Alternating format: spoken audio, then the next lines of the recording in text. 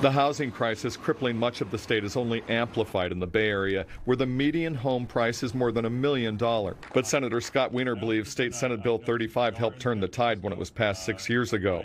That bill helped speed up housing permits and block so-called frivolous court appeals that can and often did tie new housing projects up for years. It has been absolutely transformational. But SB 35 is set to expire in less than 2 years, so now Wiener is introducing a new bill, Senate Bill 423, to keep the legislation in place and even strengthen it into the foreseeable future.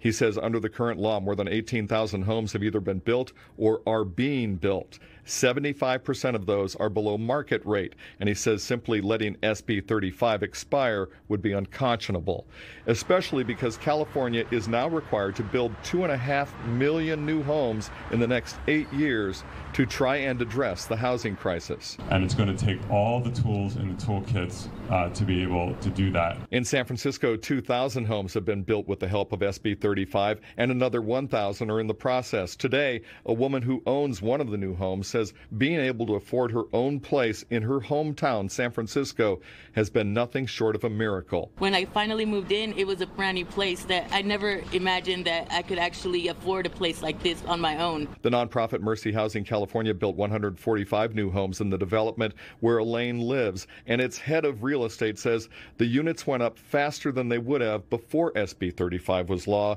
and sold for 25% less than other developments like it. It's a model for the amazing results that can come from bringing a sense of urgency and real tools to solve the housing crisis in our state. Mayor London Breed also endorsed the plan to extend the law, saying in a statement, the streamlined permitting process has been crucial in getting new housing built more quickly in the city.